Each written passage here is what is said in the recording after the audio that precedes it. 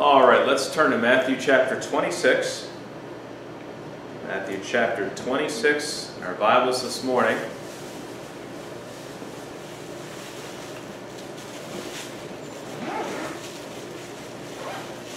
We are continuing our Sunday school series on Why Are We Baptist? Why are we Baptist? We talked about the fact that the Bible is the authority for faith and practice, that the local church is to be autonomous, it's to make its own decisions, it's under the leadership of the Lord Jesus Christ. The priesthood of the believer, the important truth that we can come to God directly. We don't need a human mediator between us. We don't need a priest or someone to confess. We don't need a vicar. Christ is sufficient for that. And then we are in the middle of the two ordinances. Last week we discussed the ordinance of baptism and the significance that it has. It's a picture of our union with Christ's death, burial, and resurrection. And now we have another ordinance that the Lord Jesus ordained for us to continue until He returns.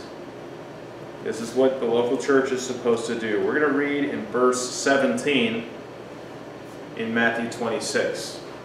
It says, "Now the first day of the feast of unleavened bread, the disciples came to Jesus, saying unto Him, Where wilt thou that we prepare for thee to eat the Passover?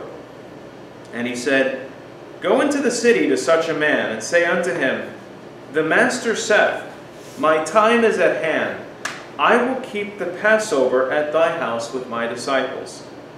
And the disciples did as Jesus had appointed them, and they made ready the Passover. Now when the even was come, He sat down with the 12. And as they did eat, He said, Verily I say unto you, that one of you shall betray me. And they were exceeding sorrowful, and began every one of them to say unto Him, Lord, is it I?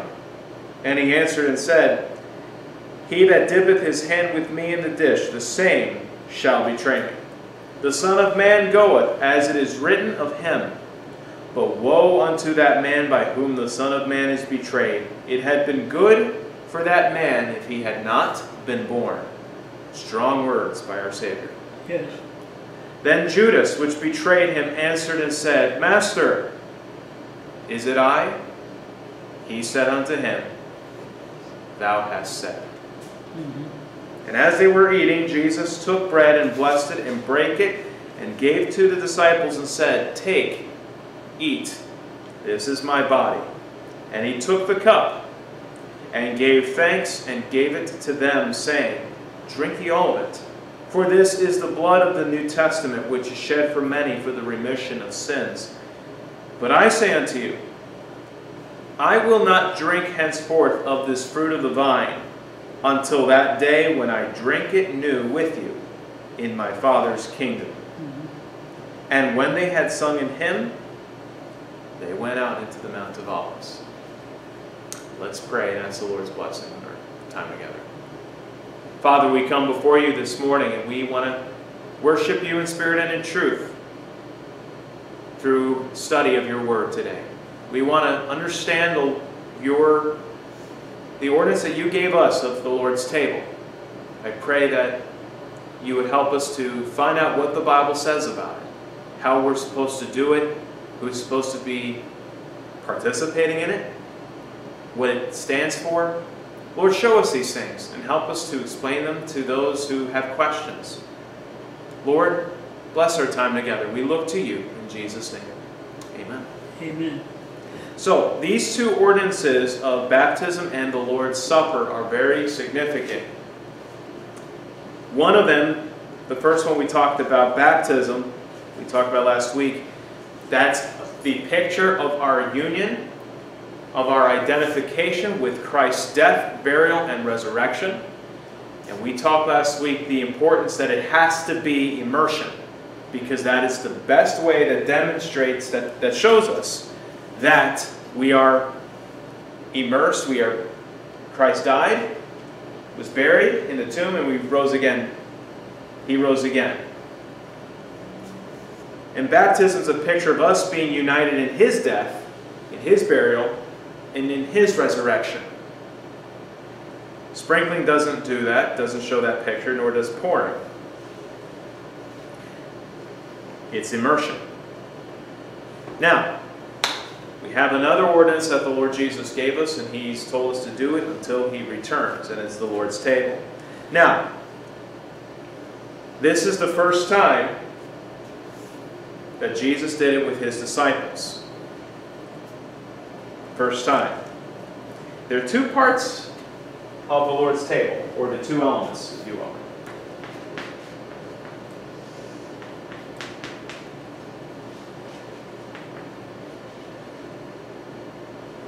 You have the unleavened bread,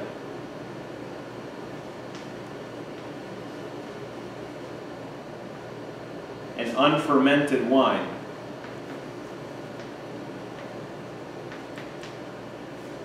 And I'll explain why it has to be this specific.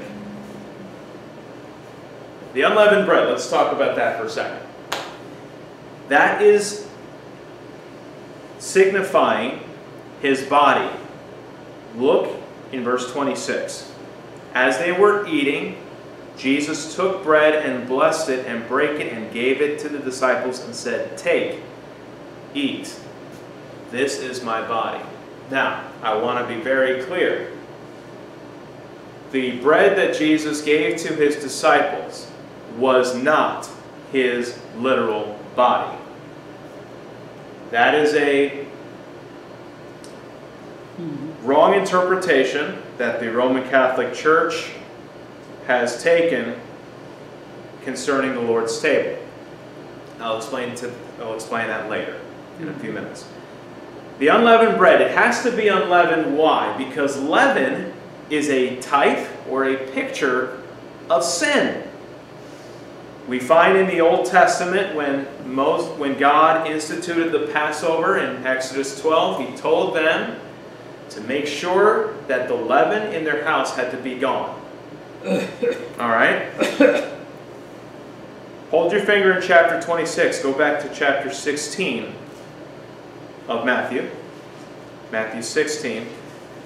This is another instance of leaven being pictured as being pictured as sin, or a picture of sin. Excuse me. Let's go to verse 6. Then Jesus said unto them, "Take heed and beware of the leaven of the Pharisees and of the Sadducees."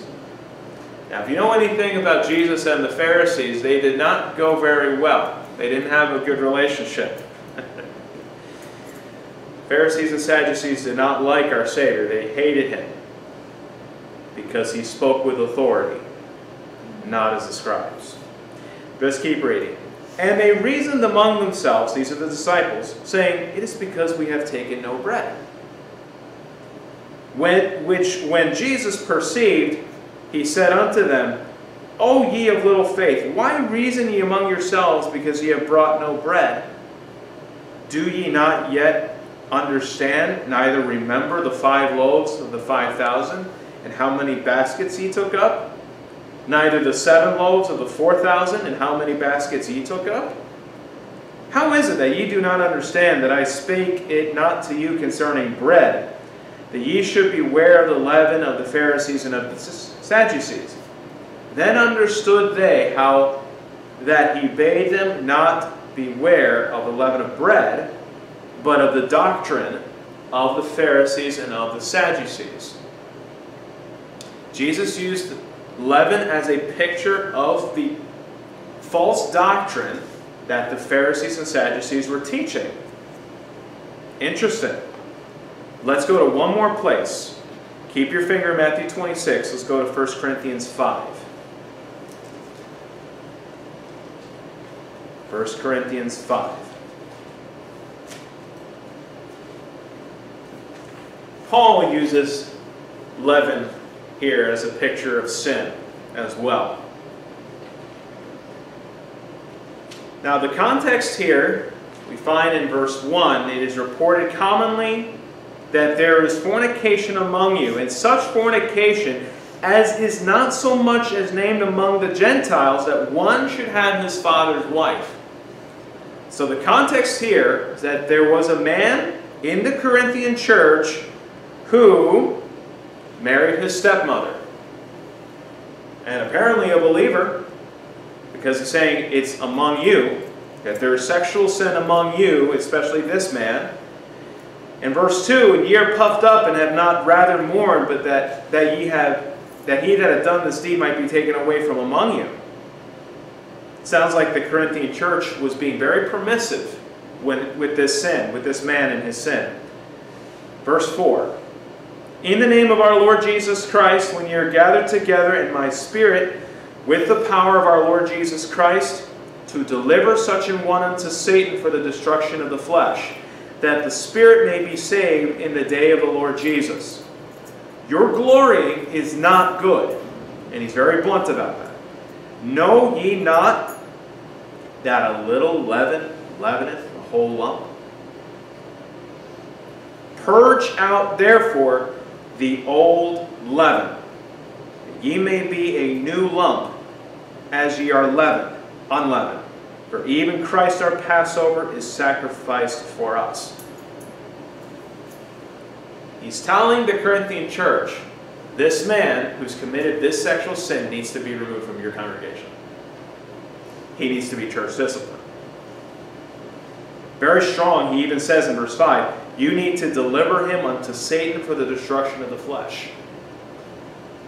What that basically means is, when we have a church discipline situation in the church, especially in the area of immorality, and they are not repentant of that sin, when the church is delivering a specific believer to Satan, they are allowing Satan to have his way with this sinful believer.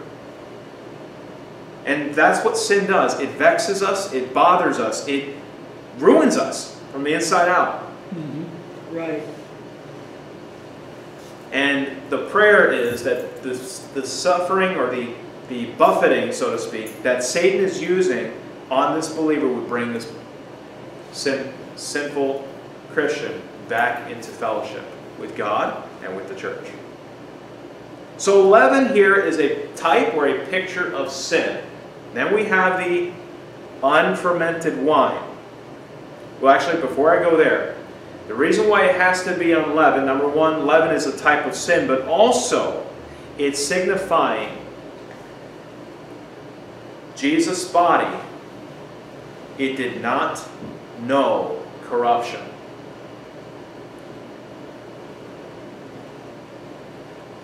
Jesus' body was sinless. He was a sinless Son of God.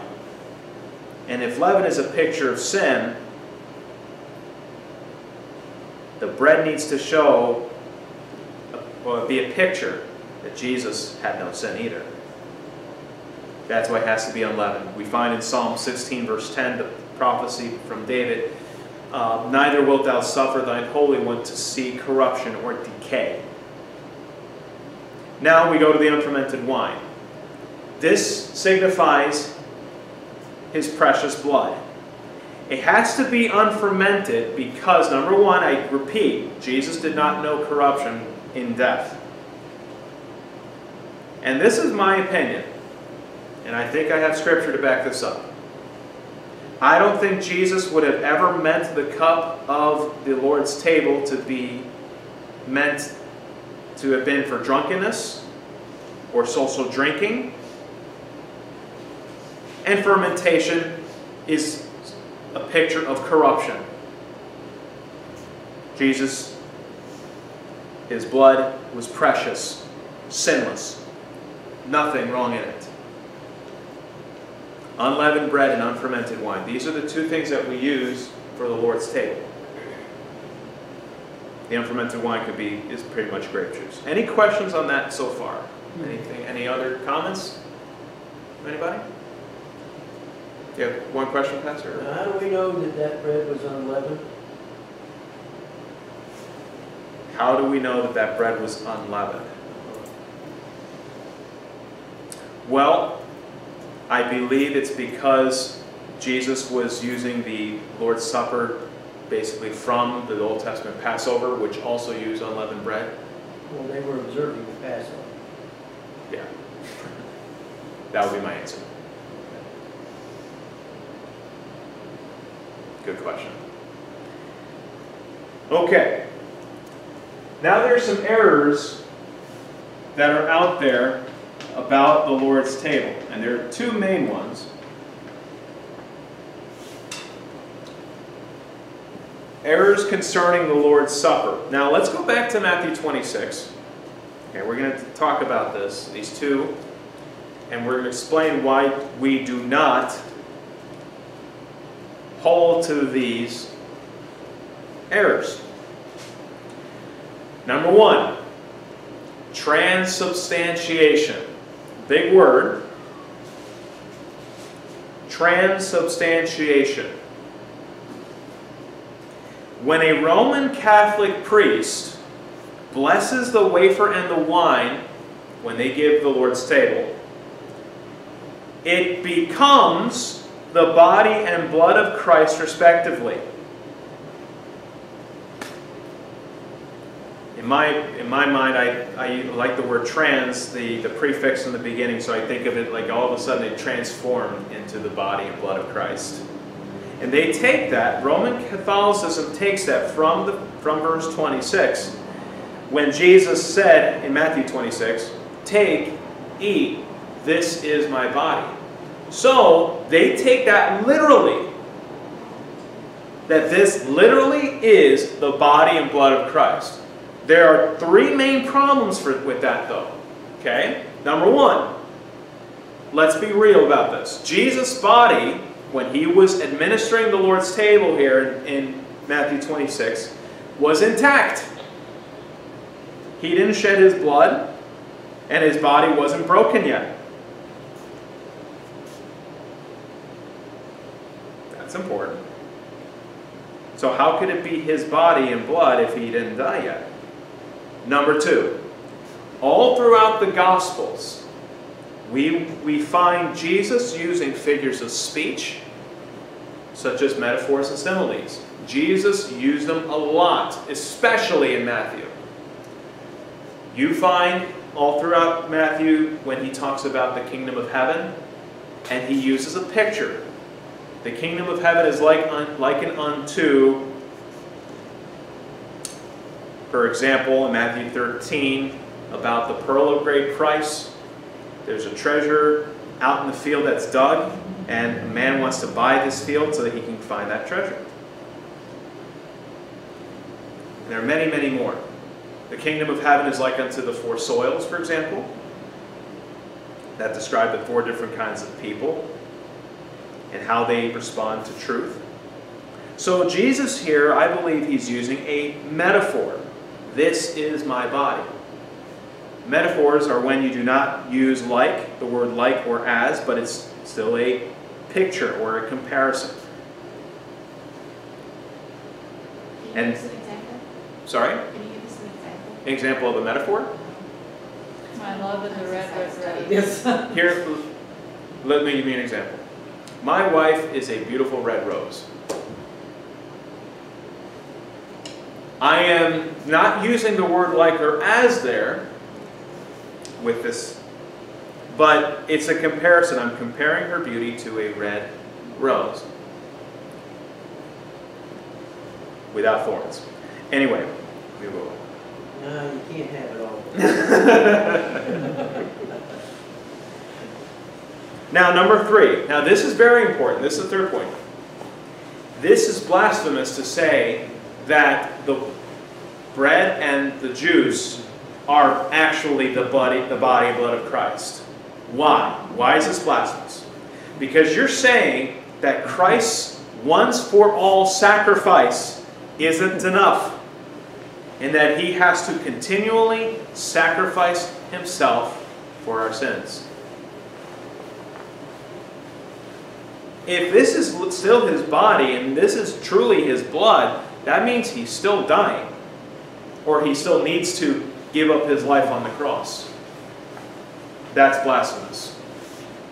To say that our Savior, his atoning death on the cross was not enough is blasphemy.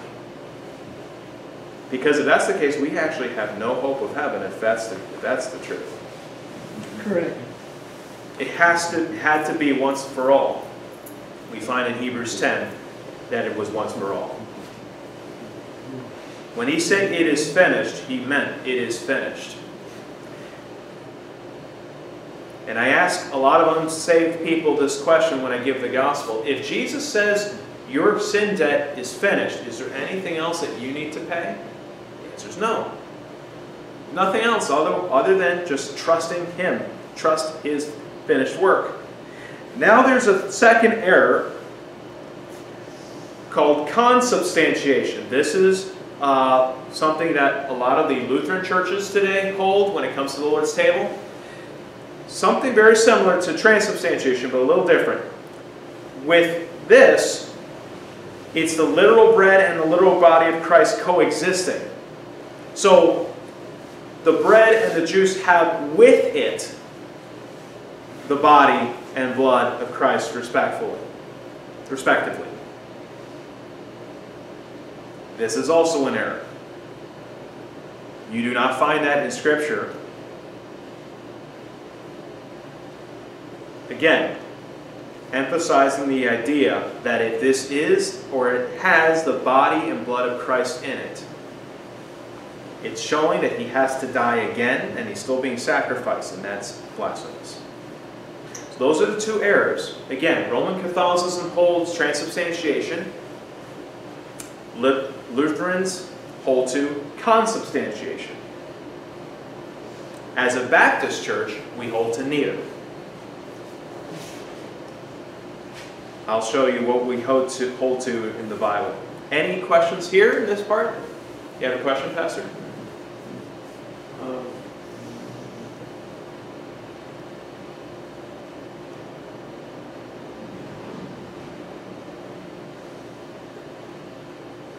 Oh, yes, okay.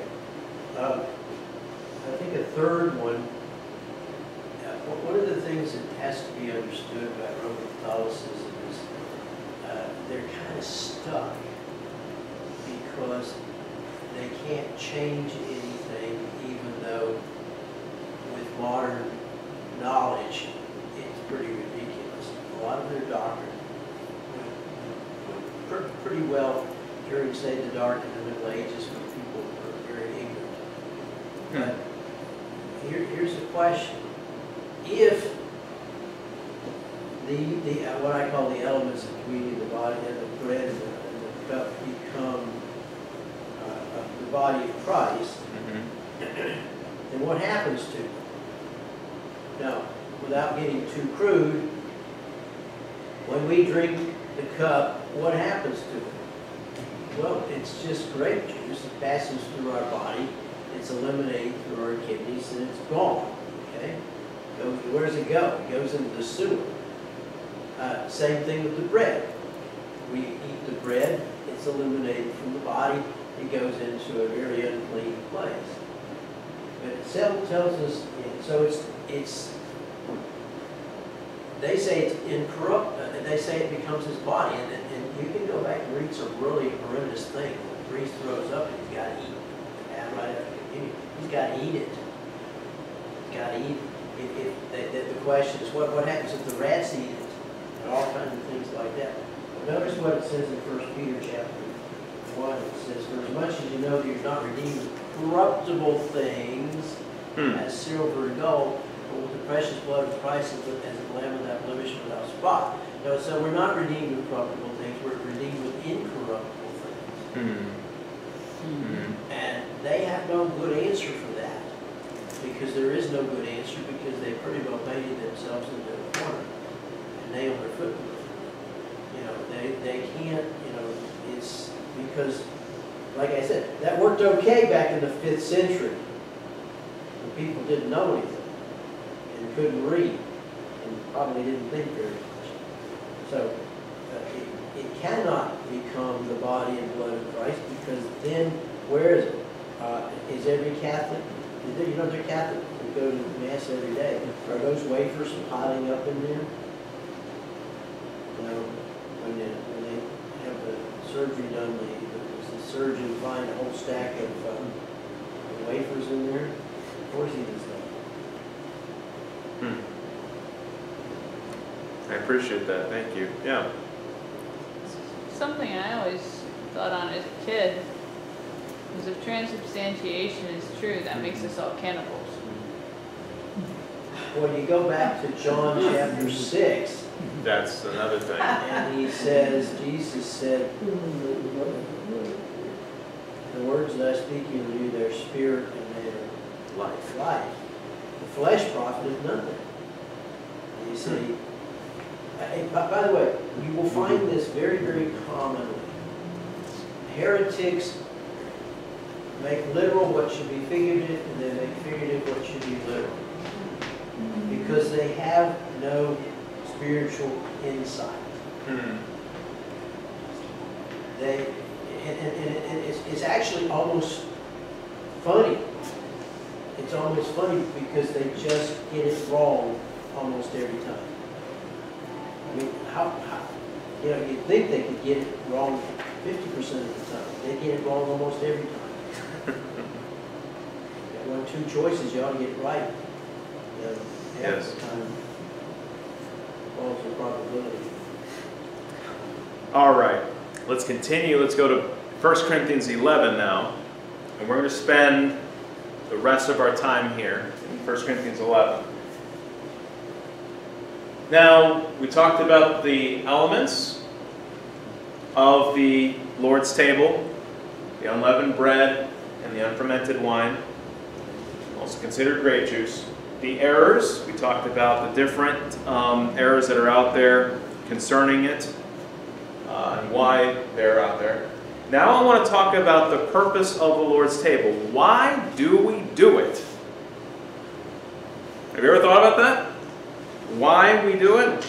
Well, obviously, Jesus said, "This do in remembrance of me," verse 24. Paul's quoting the Lord Jesus here. Let's start there. And when he had given thanks, he brake it and said, "Take, eat, this is my body, which is broken for you. This do in remembrance of me." If you have a pen, I would recommend circling the word remembrance or underlining it, because that's very important. Number one, one reason why, obviously, Jesus commanded it of us to do it, is remembrance. Remembrance. In remembrance, that phrase there, verse 24, it tells us that the Lord's Supper is a memorial to remind us of our Savior's suffering for us on the cross. The word memorial is very important. Have you ever thought of why we celebrate Memorial Day on the last Monday of every May?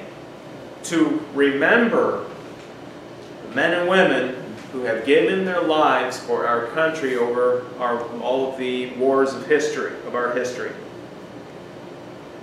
We take time to think about their sacrifice. Well, the Lord's table reminds us that our Savior gave His own life for us on the cross. Amen. His sinless life. Because His sacrifice satisfied the wrath of God on our behalf. Now, the word "in remembrance" also emphasizes that there's symbolism in the bread and in the juice. They neither are or contain the body and blood of Christ. And number 3, this demonstrates that there is no saving grace that's imparted when one takes of the bread and the juice. The purpose of the Lord's Supper is not salvation or earning grace from God. It's a memorial to remind us of what He did. Number 2.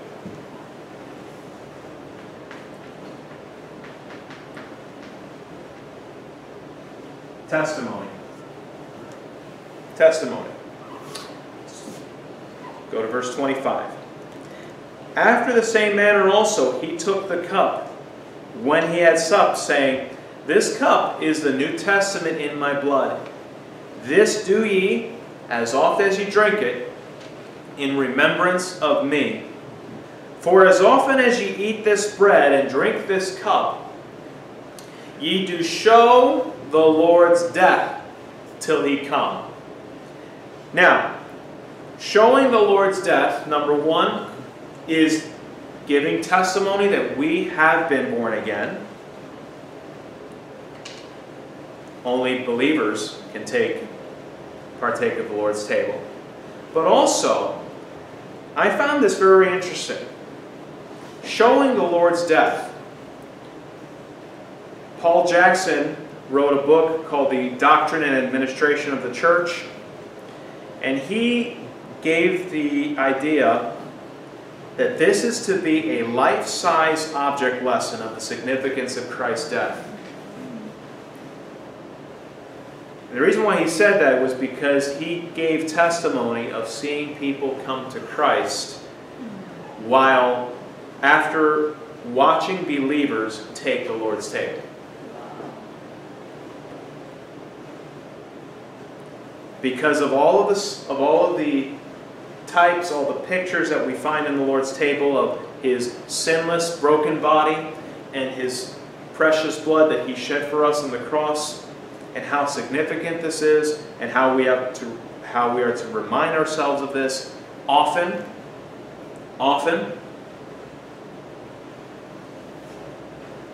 They got saved when they saw it. This is something very, very significant. Number 3, self-examination.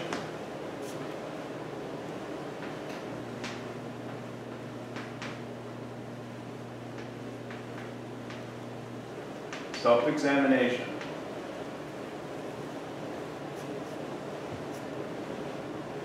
Let's keep reading. Let's go to verse 27. Wherefore whosoever shall eat this bread and drink of this cup of the Lord unworthily shall be guilty of the body and blood of the Lord.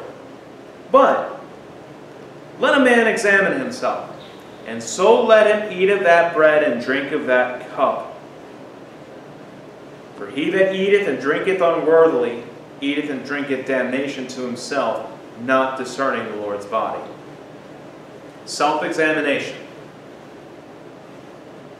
Paul warned the Corinthian church of partaking the Lord's Supper unworthily. The word unworthily, two definitions I think of. Number 1, it's not literal definitions, but it means you're taking the Lord's Supper half-heartedly, not really thinking through what this means. Why are we doing it? And also, living in sin. You are taking the Lord's Supper while living in known sin. And Paul gives a very strict warning here, because in verse 30 he says to the church, the Corinthian church, For this cause many are weak and sickly among you, and many sleep. There were some Christians in the Corinthian church that were taking the Lord's table while living in known sin, and it led them to some to get sick, and some of them died. Don't you think that this is a very serious thing? Mm-hmm. Yes. Now, self-examination, you know what we should do when we take the Lord's table? So that we don't take it unworthily? Before we take it, I think we should pray and ask the Lord to search our hearts of any unconfessed sin. Of any sin that we've done, or any known sin, any harboring of sin that we've done, whether it be bitterness with a fellow Christian. I think I've heard of stories of the Lord's table being given. One believer was under conviction because he was bitter with another believer in the same church. And that believer tapped that other brother in the shoulder and said, "Hey, can we talk in the back?" And they got right. They got right with each other. Bitterness, or watching something we shouldn't be watching, or we are giving time to things that we love that put God lower in the totem pole. We spend more time with our idols than with God. Or we've been selfish. We've been thinking all about ourselves lately. Any unconfessed sin should be confessed to the Lord before the Lord's table. I think the Lord's Supper, if we really think about it, could be a revival time, because we are getting right with God, and then after that we're showing the Lord how much we love Him in the Lord's table. And lastly, it reminds us of His coming.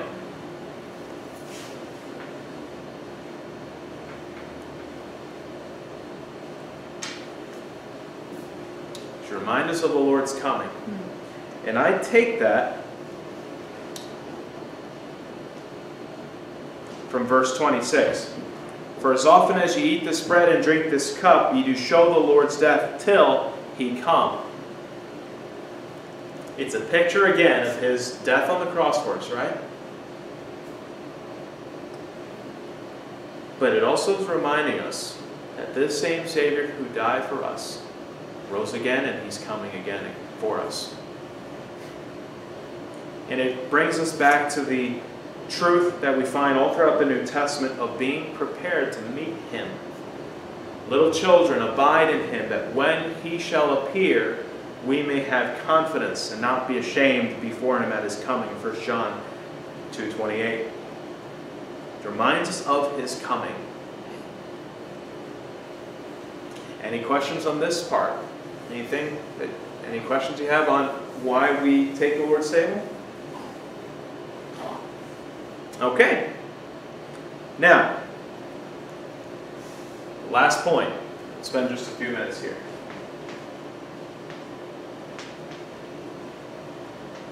The people.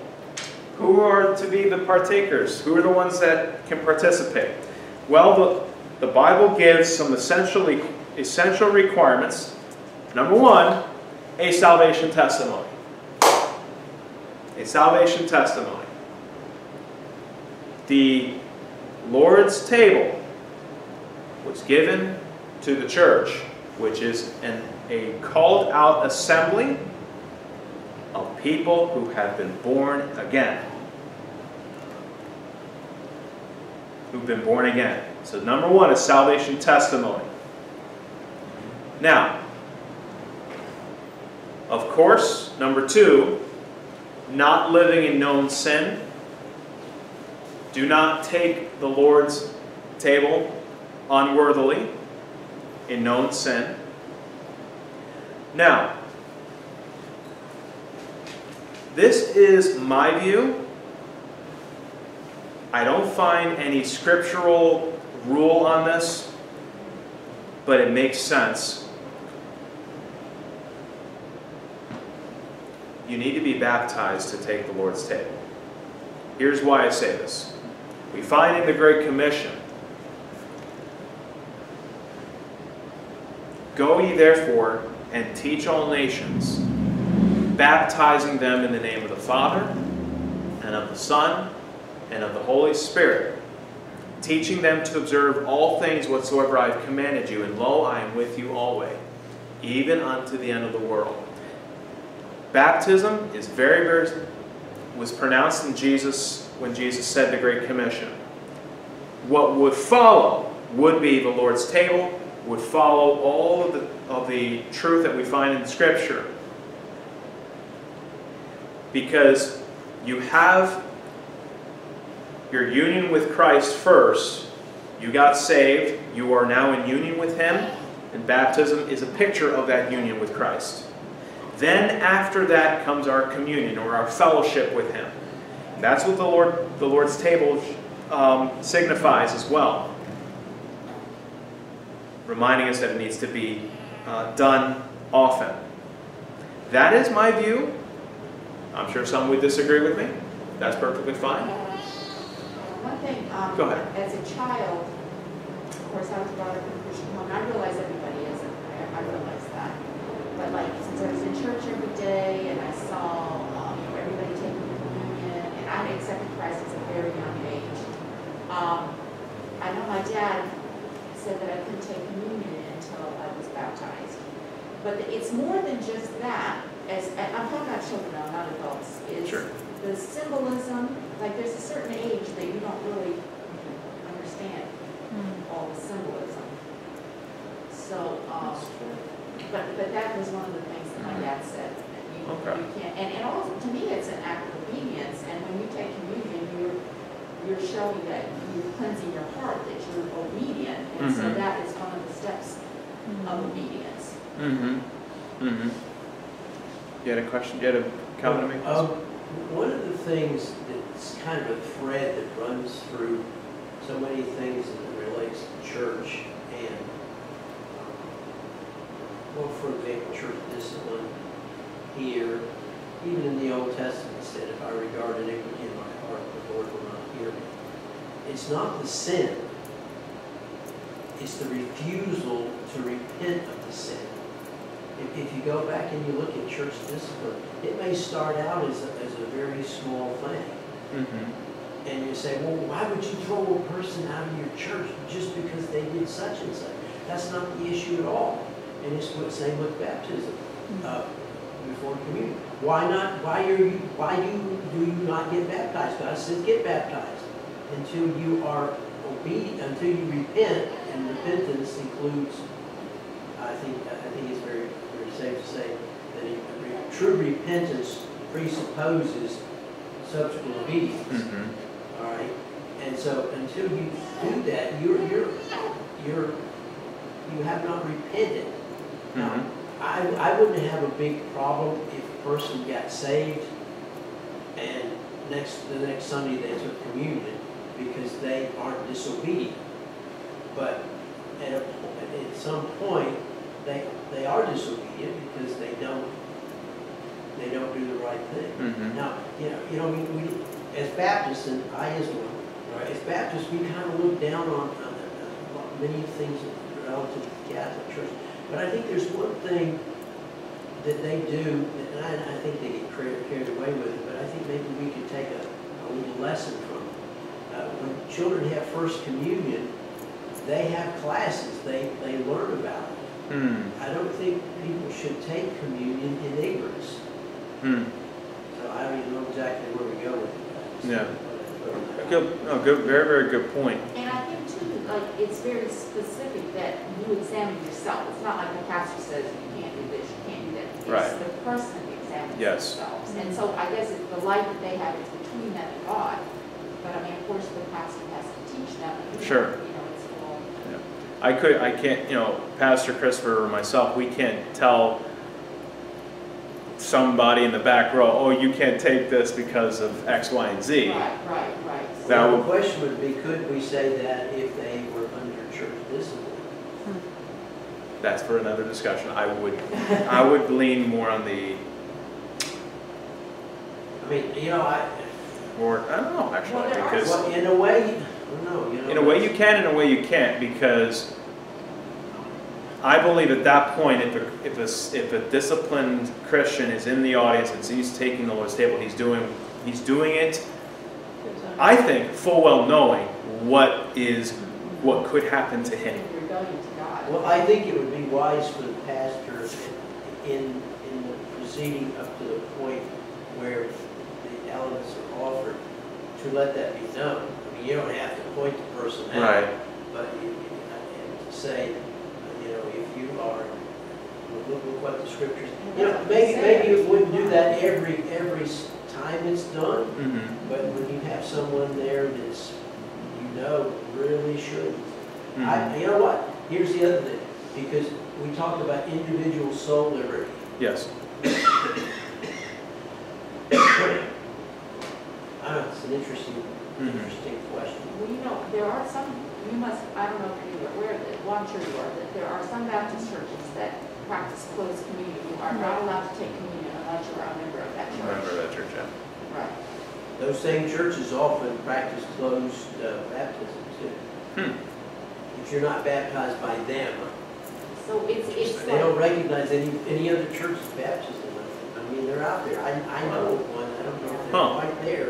but instead of letting God be the head and in between that person, and that would be the sole liberty between you and God, not that the church is acting like the, yes. Final order. The pontificate, so to speak. So I think there is scriptural ground that would lead us to the conclusion. If you disagree with me, that's fine, but I think it's fair to say, unless they are new believers, they just got saved 2 days ago, for example, if there's a Christian that is not baptized or is unwilling to be baptized, they shouldn't take the Lord's table. Good discussion, very, very good discussion. Let's close in a word of prayer, and we'll get ready for the morning service. Father in heaven, we're so grateful for the Lord's table. Thank you that you commanded us to take it often, to remind us of your suffering on the cross for our sin. You were the perfect sacrifice. Lord, nothing else could do. Lord, the blood of bulls and goats could not do it, but your precious Son, his life was given for us, and we're so grateful that he did. And Lord, it reminds us also that he will one day return, and he will take us to be with him. Amen. We look forward to that day. Lord Jesus, I pray, Lord, when we take the Lord's table, that we would examine our hearts before you and confess any known sin, so we may freely take of the Lord's table, so that we won't do it unworthily. And Lord, if there's any Christian out there that's not being obedient, whether it be disobedience in baptism or living in sin, I pray, Lord, that you would work in their hearts, bring them back to yourself, that they would see the error of their way, and Lord, receive them back to you, as you always do. Lord, prepare us for the morning service to come. We want to worship you in spirit and in truth. In Jesus' name, amen. Amen.